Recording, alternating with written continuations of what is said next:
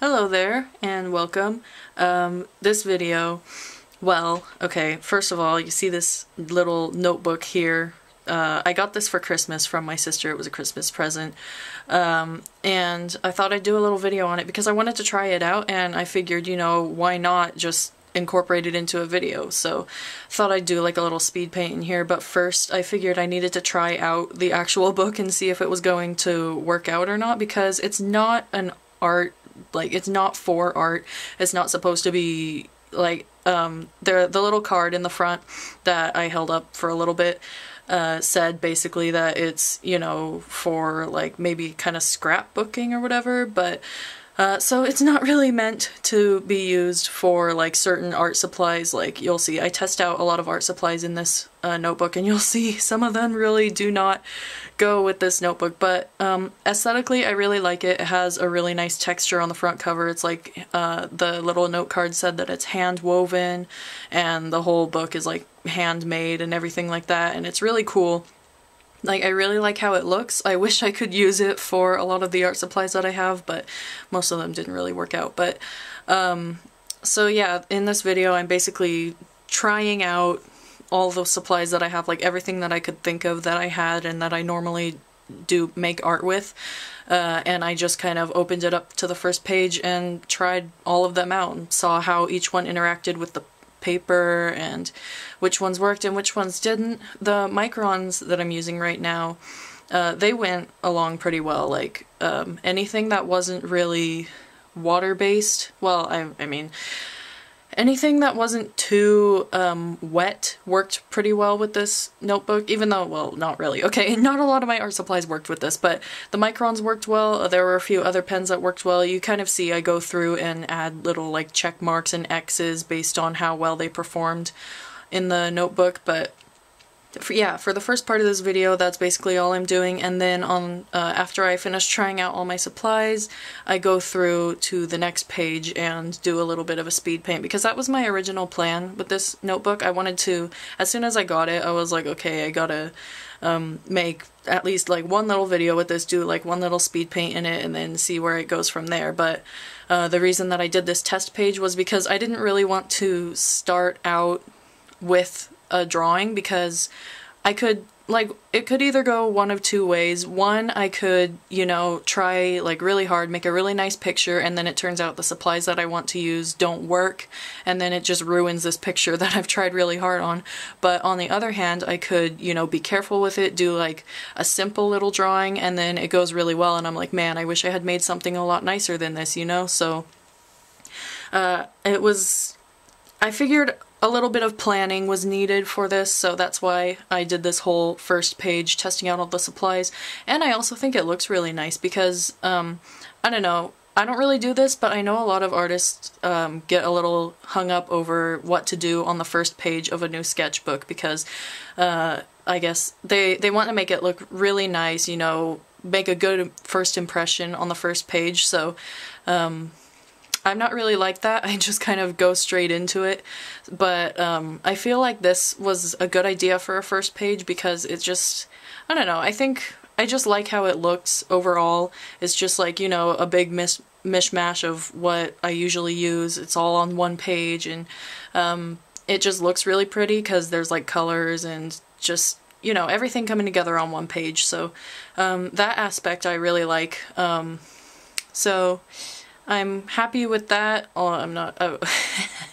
So this is when I'm pulling out the watercolors. They instantly soaked through the paper. Like, it's really easy to see when it's like sped up like this. Like, I lay down the color and immediately it's just like gone, and I was like, oh, this paper is really absorbent. And that's kind of what I figured what would happen, because the my original idea how I wanted to do it like a speed paint in this notebook, I wanted to do watercolor, because like when I opened the book, the first thing I noticed was that it had really thick pages, so I was like, oh, maybe it'll work with watercolors. It's not watercolor paper. It's not at all watercolor paper, not even close. It just, the water went straight through, like you see, I when I was turning the pages, like showing how it went through, I think like 4 pages, well, not 4 pages, it went through like maybe 2 or 3 pages, but like just front to back is just incredible to me how quickly it just went straight through. And the same thing kind of happened with my alcohol markers, my Touch 3 markers. I was hoping those would go a little bit better, but they went straight through too. And like, I could, you know, deal with it or whatever, but like, it's not, you know, it's not a watercolor sketchbook, and I would end up wasting a lot of my paints and ink from my markers just because of how badly it soaks through.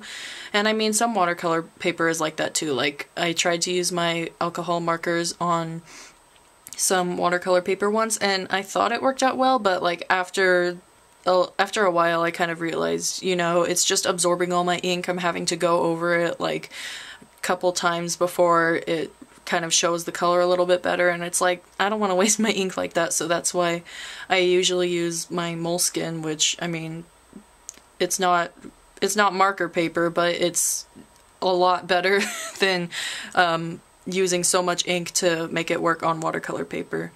So, I don't know. This book was kind of a fun little experiment because I do still really like the book.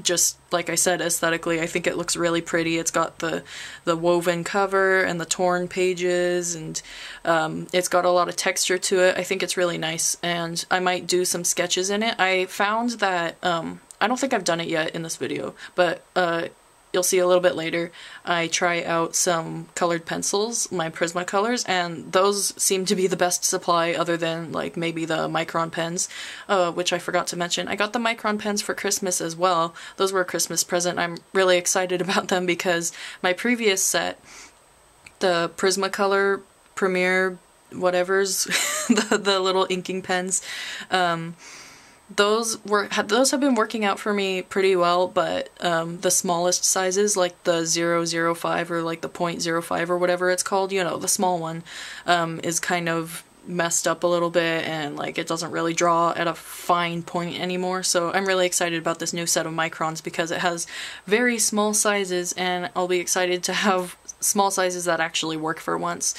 So why did I bring that up? I was just, I don't know, I get distracted when I'm talking, but the Prismacolor pencils seemed like the best supply for this notebook, and that's what I decided to do the speed paint in because, well, not speed paint, but like, you know, the drawing on the next page that I decided to do. I used colored pencils because they were the best, and I wanted to do something in color. Like, I could have done a little ink drawing, but the thing with the Microns is that since the paper is so textured, they get caught on the texture a lot, and I'm worried that it will ruin my pens because I don't want them to get like frayed or what's the word, like when they break in half. Like, I don't want that to happen, and it seems like this paper is just, you know, it's not art paper. I'm doing the best I can with it, so I think what I'm going to use this sketchbook for, well, not sketchbook, but what I'm going to use this notebook for, I think mostly what I'm going to use it for is like scrapbooking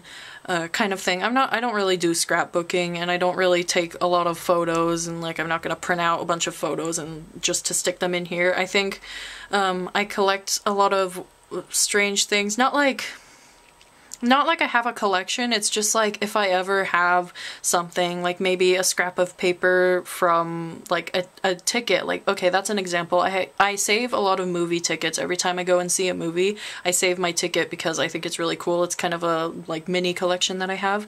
So I was thinking maybe a good idea for this notebook would be to paste in some of the movie tickets that I've accumulated over the years. You know, just little things like that, like a scrapbook of random junk that like reminds me of things. Maybe people will open up my book and be like, wow, why is there a bunch of trash in here? I'm like, it means something to me. One man's trash is another man's treasure. And then there's like literally candy wrappers in it. You know, I'm just gonna see what happens. You know, I'm gonna do whatever with it. So it's kind of like a like open-ended, like just do whatever comes to mind. So yeah, it was a fun experiment to see what supplies worked, what supplies definitely didn't work, like the watercolors, but I liked how I turned the watercolor splatter thingy that bled through to the other page. I used that to make a tree because, I don't know, it just looks like a tree to me. I realized I didn't really talk about the drawings that much. The other thing that I did with just the colored pencils in the corner. That was supposed to be, like, I was referencing a picture of some clouds that I found online, and like, you can't really tell. Maybe it's a little bit more obvious to other people, but to me it's like really, if you look at the original picture that I referenced, it's not that great. It's not very accurate. Clouds are a lot harder to draw than I thought they would be. I thought I could just like lay on a bunch of colors on the page and it would eventually start to look like clouds, but it didn't, so that's why I had to come in with a Micron later and like draw over it and make it look maybe a little bit more like clouds. So, yeah, it was a fun experiment, like I said, and I think I'll have a lot of fun with this sketchbook. I'm really interested to see what it turns into, if I'm gonna start pasting random things into it. But anyway, it was fun, and I hope you enjoyed watching it. I'm going to end this here now because I don't want to go on talking too long, so yes. Thanks for watching, and I'll see you in another video. Bye!